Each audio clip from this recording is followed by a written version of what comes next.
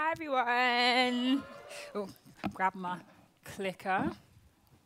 Hi, guys. My name's Leomie Anderson, and today I want to make you rethink your perceptions of what it's like to be a young model in the industry, because I feel like not a lot of people know the behind the scenes of what goes on and like all the work that young girls have to put in. So I was scouted when I was 14 years old. That's kind of a vibe of what I look like. I look a mess. I had red hair and blue mascara when this Canadian guy came up to me after school and was like, hey, have you ever considered doing modeling? I'm not being funny, you think, but I just thought stranger danger. So I ran away onto any random bus. Like, so many girls were like, oh, I just went with this guy to the agency or whatever. No, no, no. My mum was like, you know, she taught me very well.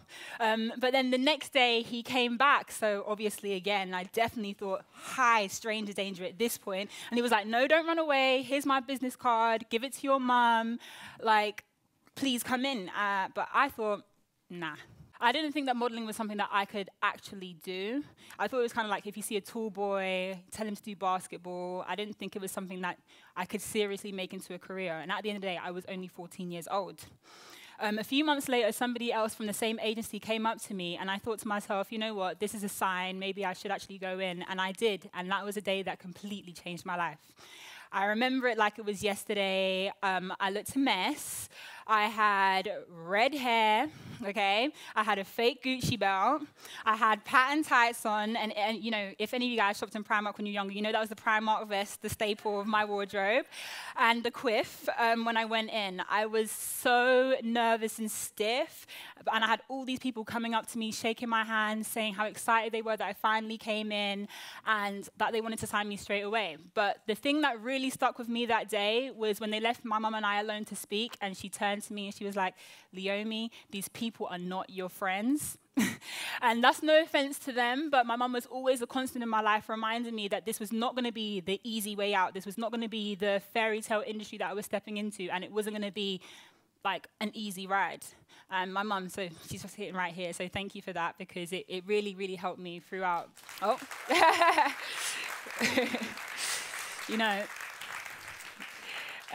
You know, being so young and stepping into that, I'm so glad that I had her with me throughout this. The only thing that I knew about, okay, boom, boom, boom, you see the quiff. But okay, the only thing that I knew about modeling before I got signed is what I saw in America's Next Top Model and what I saw in magazines. So no wonder I thought I was going to be staying in this £1 million mansion with 11 cool housemates and 1 challenge a day to complete. You can imagine my shock when I flew to New York for the very first time when I was 17 years old, and I pulled up to this old school red brick house in Manhattan to find a broke down model apartment with 12 girls, 6 bunk beds, 3 bedrooms, 2 bathrooms, mice and roaches, and that's no exaggeration, okay? And we were paying over £1,000 to stay there, by the way, for the month. And I was like, what is this? Like, what is kind of going on? This is my mood right now. I know, shout out to Ship Model Management for the memes that you're going to see throughout my slideshow. It was my first time traveling alone, and for some of the girls that were staying in the house, it was actually their first time even leaving their home state or leaving their small town, whether they were from, you know, somewhere in Eastern Europe or wherever. For most of us, it was the first time being without our parents.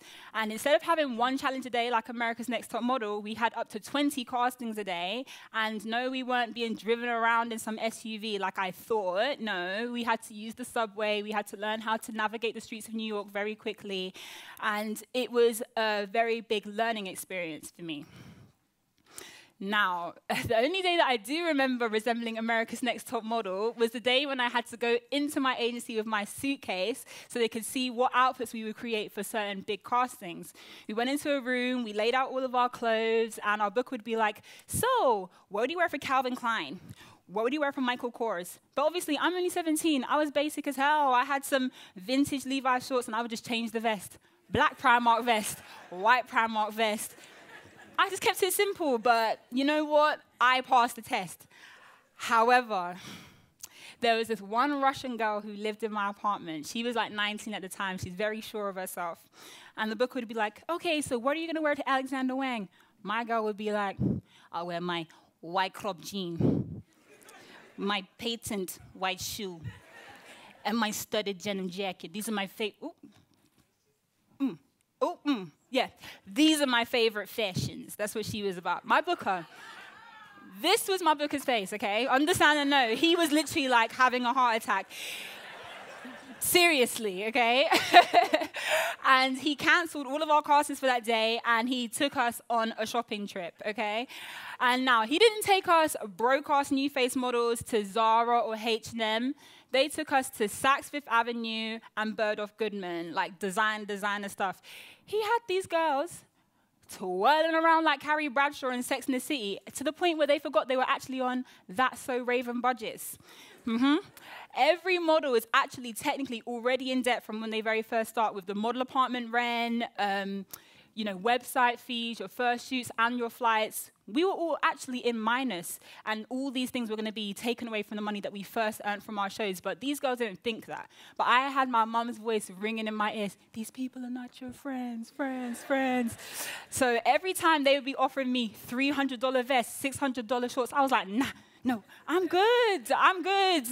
This is me. I was like, no, I'm okay, thank you. Because I just knew, even though they hadn't told us specifically that these things weren't free, I knew that this wasn't coming from nowhere. I know it sounds crazy, obviously, thinking like, why did they spend so much money on our clothes and whatnot? But Fashion Week is so competitive, and there's so many girls there, and you go to a casting, there can be up to 300 girls sitting with you, and our agency just wants to do everything to make us stand out.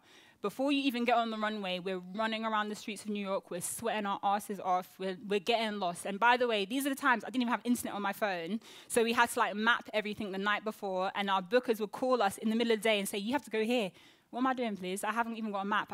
You have to navigate, you have to really adapt at such a young age. And especially for girls who aren't used to big cities as well. Like, we're from London, so New York is it's not the same, but we kind of knew how to work the city. There was girls who didn't even speak English, and they had to do all of this. It's not an easy job at all. Now, speaking about debts and money, one of the biggest misconceptions about the modeling industry is that every model is super rich and living the high life. My uncle stays bantering me, asking me when he's going to get his 10%, and I'm like, mate, when I get it, I'll let you know, okay? Because after you get paid, your agency takes 20%, taxes take up to 40%, and then those Gucci heels that your booker made you buy in whenever, that gets deducted too. Like, people don't realize that it's very hard for young models to actually see any of their earnings when they very first start modeling. And I still have jobs from even 2016 and 15 that still haven't paid me to this day. Like, modeling is not as easy as people think. And then there's the fact that if you're a model who has an unconventional look, yes, you might be in all of the magazines, but that doesn't mean that you actually have any money, because magazines don't pay. Thanks, recession. Yeah, I feel like that's one thing that not a lot of people know. Yeah, you might see Jordan and all these big models and think that every model who's then shooting the same editorials as them is living the same life, but it doesn't work that way. I know I'm making it sound like kind of a crazy industry for such a young person to be in, but of course I have to be honest in order to make you think again. See how I slid that in there? But I've obviously had many amazing experiences. That show season, no matter how tired I was, no matter how crazy it was for me, and how stressful it was for us living in that house together, it was worth it. In the end, I got one show, and I couldn't even walk, by the way, but it happened to be marked by Marc Jacobs, and because of that, it set off the rest of my career. But at the time when I went there, I didn't know what I was going to get. I didn't know whether I was going to do well. I could have gotten nothing. And I want people to understand that with modeling, there's always that risk. You never know when you go abroad, spending all this money, getting into debt, living in these houses with all these roaches and the mice. You don't know what's going to happen. There's always that element of risk. But it was worth it, and I've been able to travel from a young age. I've been able to work with amazing photographers. I've been able to learn so much about myself that I wouldn't have been able to do if I didn't take that risk, if I didn't get on that plane, if my mum didn't allow me just to go and be free and do what I want to do. And I wanted to I guess this is the inspirational bit, but I wanted everyone to think about, when you see someone in a position that you want to be in life, you don't actually know the backstory behind it. With modeling, yes, you see the glossy images, you see the runway pictures, you see the magazines, but people don't realize that for some of those girls, that's them providing for their whole families back home. That's them changing their entire life. That's them stepping out for the first time on the runway, scared as hell, not even being able to walk, and having to go back home to roaches as well, which I did after by Marc Jacobs. I think it's one of those industries that because it's so superficial, it's so shiny, it's so glossy, people don't think about the hardships that come along with it, and that's just like with any job. So with any path that we all decide to take, there are going to be risks, there are going to be challenges, and there are going to be hard times. But it's up to us to decide how we're going to allow those situations to define us. It's up to us to decide whether we want to persevere. It's up to us to decide whether we're going to change those roaches into riches. Ooh, I just thought of that. Yes. And really just make something of ourselves. Like, we're all here, we're all from London, we all want to be something with ourselves, but are you going to take that step? Are you going to do that hard work? It's up to us to decide for our futures what we want to be. So, yeah. Thank you guys for listening to my talk, and that is my behind the lens of the modeling industry. Thank you.